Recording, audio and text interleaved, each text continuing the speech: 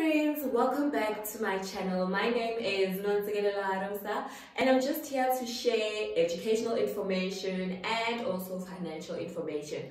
So if you are interested in the channel and the content, please don't forget to subscribe and also comment, tell me your opinions and ask me questions, and I'll try to answer them as best as I can. So before we start, please remember that I am not a financial advisor and I am also not working in HR. This is all information based on my experience and these are all my opinions.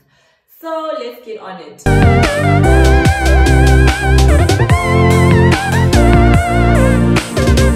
So I got a question which I thought, wow, this is a very interesting question and I would love to answer it. It's about preparing for an interview. So because I've been sharing information about how I got into a graduate program, what I studied, and basically my journey into the corporate world. So now the question was, how do I prepare if I have an interview for a graduate program, specifically if it's an IT graduate program because you have studied an IT related degree. So yeah, let's get into it.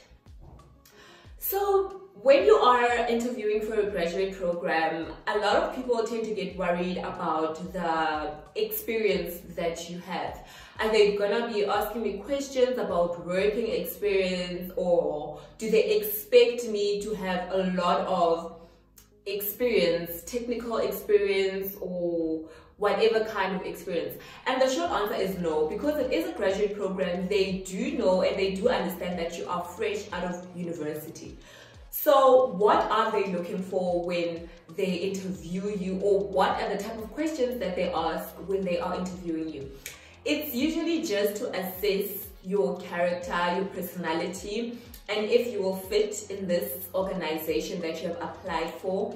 And even though you don't have working experience, but surely you must have learned something in varsity. So they will also be asking you the things that you have learned in varsity, what you have learned, and just to basically see where you are in terms of understanding the role that they will be placing you in, and also the personality. Will you fit in this organization? Because all organizations have their own cultures, they have their own mission and vision, and they are looking for a certain type of people to help them achieve that goal. So that's basically what they are trying to find out during that interview. And then some other graduate programs also have is an aptitude test. So the test that to see how you think, your personality, how you tackle things. So these tests will be like an hour-long test that is separated into different segments or sections, where they will maybe give you an English test just to see your comprehension skills. Can you read and understand? Then they will give you some mathematics skills just to see basics of maths. Where are you in terms of mathematics? It's nothing too hard or too difficult. And then they usually give you patterns and shapes just to see how you think. Are you able to identify patterns? Are you able to predict what's going to happen based on what they give you? So these tests are just to also see your personality, the type of person you are, your strengths and your weaknesses, your thought process when you tackle something that's new to you, like how do you think about it, how do you go about doing it. And they also ask you questions like in terms of teamwork. When you're working in a team, what type of a person are you, what role do you usually take in that team? So also to assist, I've prepared like a list of questions that they usually ask in a graduate program interview, and hopefully these questions will help you prepare for that interview and you get that job. So I have a list of questions that they usually ask you and we'll just talk through them. So the first question, of course, is always the tell us about yourself. Who are you? So in this question, they just want you to explain your educational background, where you grew up, your high school, and then in varsity, what you did, what did you study, were you involved in any societies, just to know who you are. And that's basically what it is. It's not a trick question. It's just to know the type of person you are, what have you studied, and also maybe what do you want to achieve. And then the second question is, why do you want to work here?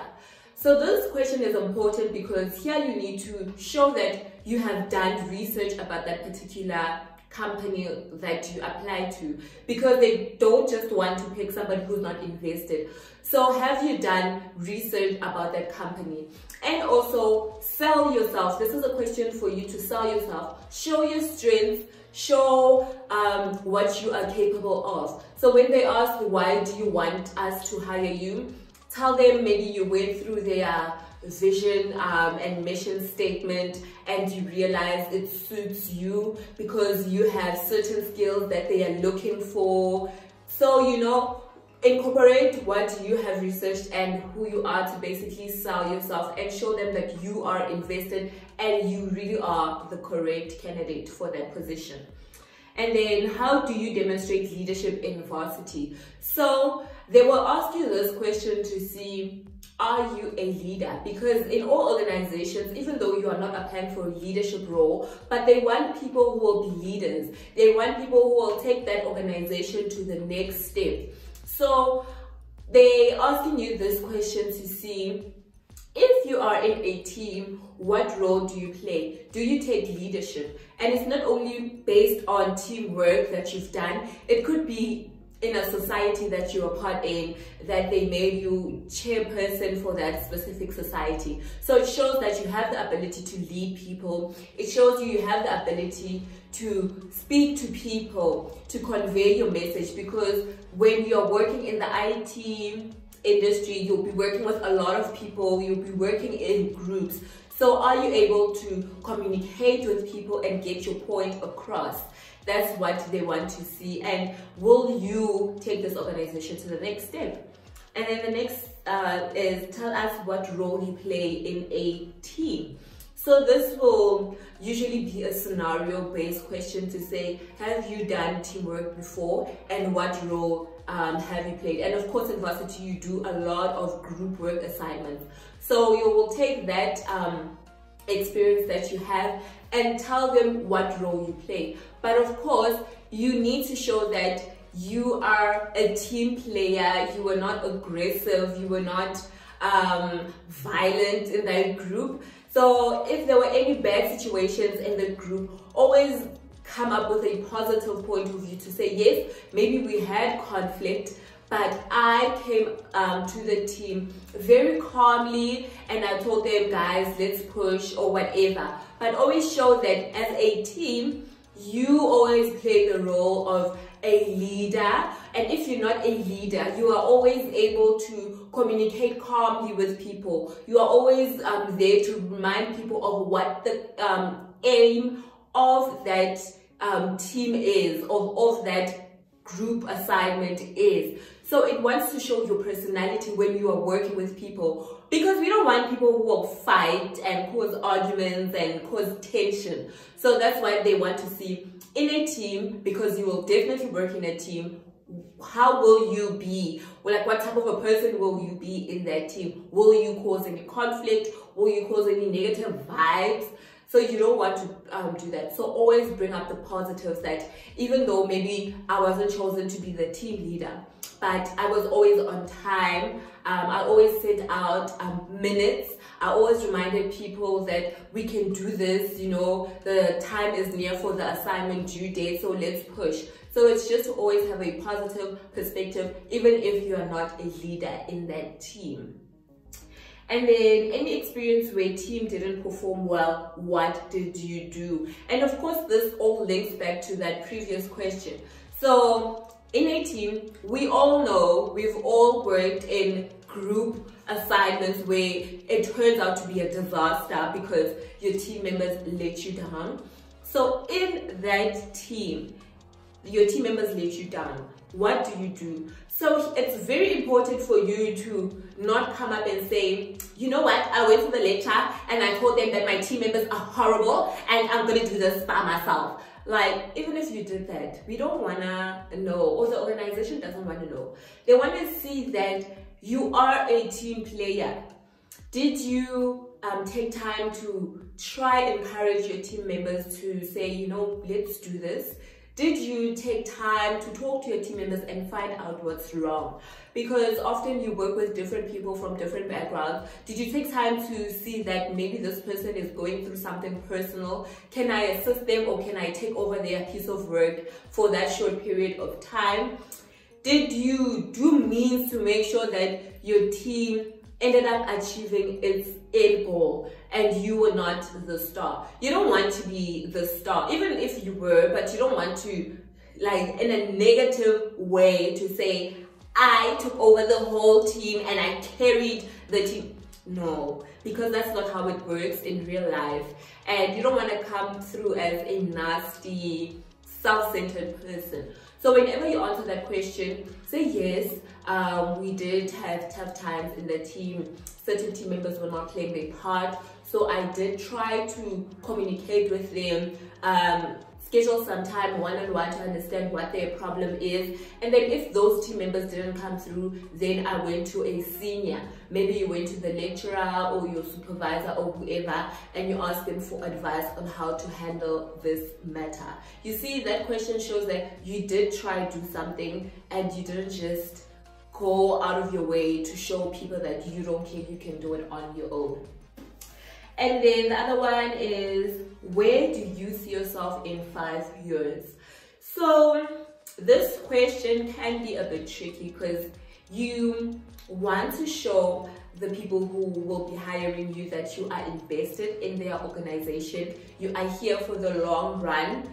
So you don't want to say, I'm just here for 1 year graduate program, then at the end, I want to start my own business, so I'm just leaving you because I just want work experience. No, you need to show that you are invested. So you see yourself as a specialist, you see yourself having grown in that business analyst role or systems analyst role or whatever role you are applying for, and you see yourself maybe in a leadership position, helping other people in the organization grow and helping the organization realize its goals or achievements or whatever.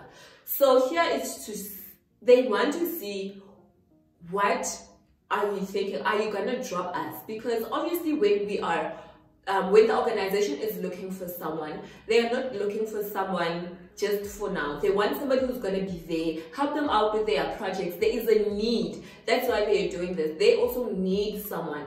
So they don't want to hire someone who's going to be here 6 months. They must go through this whole process again, even if it's not through the graduate program, but through another recruitment process, now looking for someone else. So it's also to see your goals, and do you, like, your own personal goals, do they match the goals of the organization? Yes, you might want to open your own business in 5 years or 4 years time, but then they also wonder, will that impact our work? Will she start slacking now on our work when she wants to build her own business? So you need to find a balance. So if you say in 5 years time, I want to see myself as a senior, but I also want to see myself having my own business, it's for you then to quickly reassure them to say, but my business will work on weekends, where during the week I only focus on this team and my career, and then on the weekends, that's when I'll push my own personal business. So they want to see somebody who's going to grow also. I don't want someone who's going to be there, like, I want to just be a business analyst. And then, you know, have dreams, have goals, and show them. But remember, it should always be part of that organization. It should always you being growing in that organization and helping the organization grow. And then, how do you handle conflict?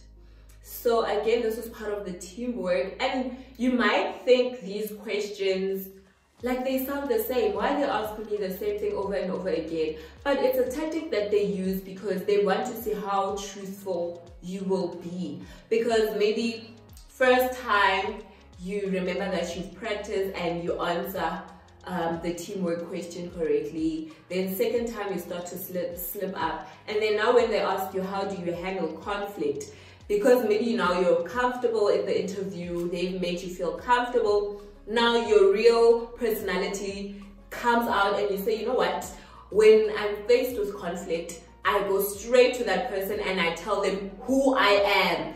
You know, obviously we don't want that, the organization doesn't want that.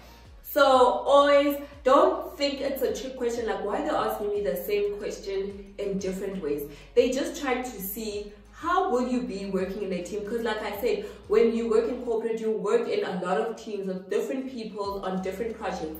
So it's very important to get somebody who is a team player, who won't let the team down, who won't cause conflict, and who will also play their part. So when they ask you how do you handle conflict, just remember it's for you to say, I go to that person on a one-on-one, maybe approach them when they are calmer, if you guys maybe got into an argument, and you apologize for your part, and then you maybe find out if there was something you did that was wrong, or is the person going through something personally or in their career and they just lashed out, because we are human. So you try to find what the problem is and try to resolve it, but calmly. And then if it doesn't work, then you try to find a mediator to come assist you guys handle this conflict, and then you take it from there. So remember, with all the teamwork questions, with all the personality questions, with all the conflict questions, it's for them to see who you are. Like, we don't want an animal in our team. We don't want somebody who's going to cause conflict in our team. And then they tend to ask you about your strengths and your weaknesses.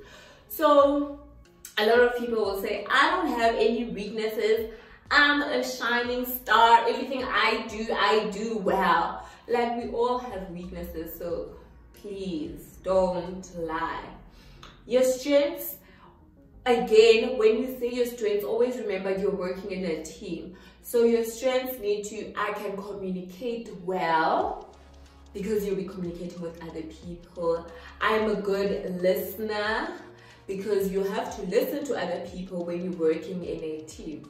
And then your weaknesses can be, I tend to overwork myself. So you want to take something positive and turn it into something negative, because we don't really want bad weaknesses, but you know, play around with it.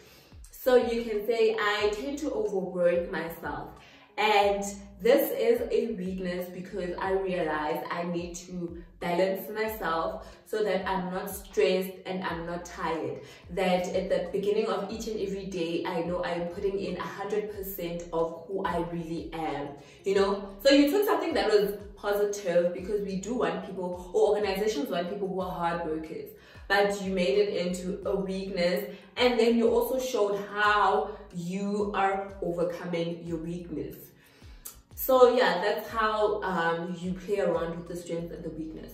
And then even though you don't have any work experience, they will ask you technical questions, because like I said in the beginning of the video, you need to have learned something from varsity. You cannot have spent 3, 4, 5 years in varsity and have not learned anything. So they will ask you technical questions, especially in the IT industry. So it will be, if you're applying for analyst position, the types of documents they use. So do you know what a BRS is, an FRS, an SRS? Do you know what the difference is between these documents? Have you written one? And then they will, if you say yes, I know the difference, and you explain, yes, I've written one, then they'll say, okay, give us an overview of how that document looks like. So then you'll have to explain that. For an example, a BRS. So a BRS has a summary, and then table of contents, and then it will have the purpose of the project, why we are doing the project, the scope of the project. Then you'll have your processes, your as-is and your to-be processes, then your requirements, and. So they need to, because you can say yes, we can all say yes, I've done it, but so when they ask you, give us an overview, it's just to see, have you really done it? And yes, maybe you, like in varsity, wrote the document in a different format or in a different way, but the most important aspects of that document are there. And it also shows that yes, you did it in varsity, but it means you know how to do it. You know the basics of what that document is. And then other technical questions, they will ask you for unified modeling languages, so those diagrams, because you do use those diagrams. So they will ask you, do you know what UML is? Have you done any UML diagrams? And give us examples of the UML diagrams. Then you'll give them, I've done a use case, I've done a sequence diagram, activity diagram. Then they'll maybe say, okay, take us through an activity diagram. How does it look like? Then you will just explain an activity diagram. It has this, it has this, just so that again it's for them to see that you have really done it, even though maybe in varsity you did it in a different way, but you know the basics of what is required in that specific diagram, because in real life you do use those diagrams. And then, can you code? So I used to get nervous when I was asked this question because I was not a good coder in varsity, and it just shocked me, like, why are they asking me about coding when I'm applying for a business analyst? I specifically applied for a business analyst role because I don't want to code. So why are you asking me about coding?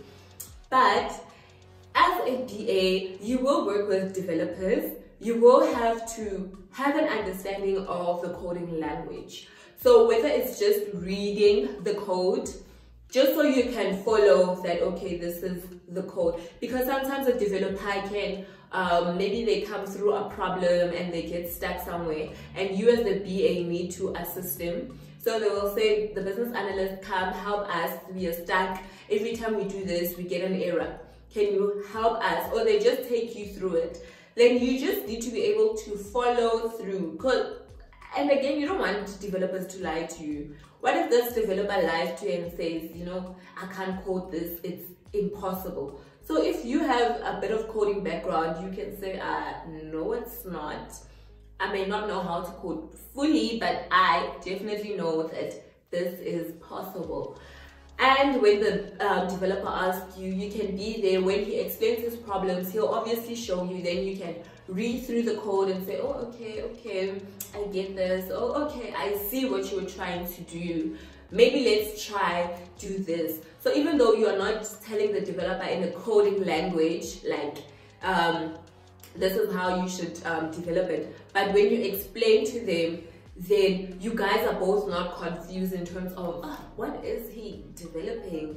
And you are just explaining something else, and the developer's also like, what is this girl saying? So you guys, you need background of coding so you can understand the developer's world. So don't get shocked or flustered when they ask you this question.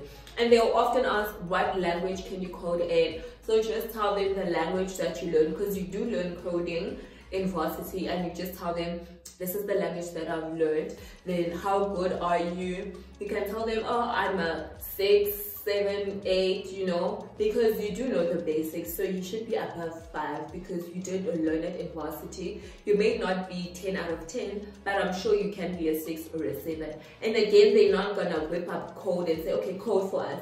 It's just for them to see, can you talk to the developers? Will you be able to interact with them without there being any confusion? And then the last question, it usually is a scenario-based question. So they will say, if you have a client and the client wants to build a car, how will you go about writing the requirements for this? Or what is the process you will follow if our client wants to build a car? So this is for them to see your thought process in a real life situation, the type of questions you will ask, because as a BA you need to ask a lot of questions, not only as a BA, as somebody working in the IT industry, you need to ask a lot of questions to understand what are we trying to achieve. So even as a systems analyst, when the business analyst gives you their document, you need to understand, what am I analyzing? What systems do I need to analyze?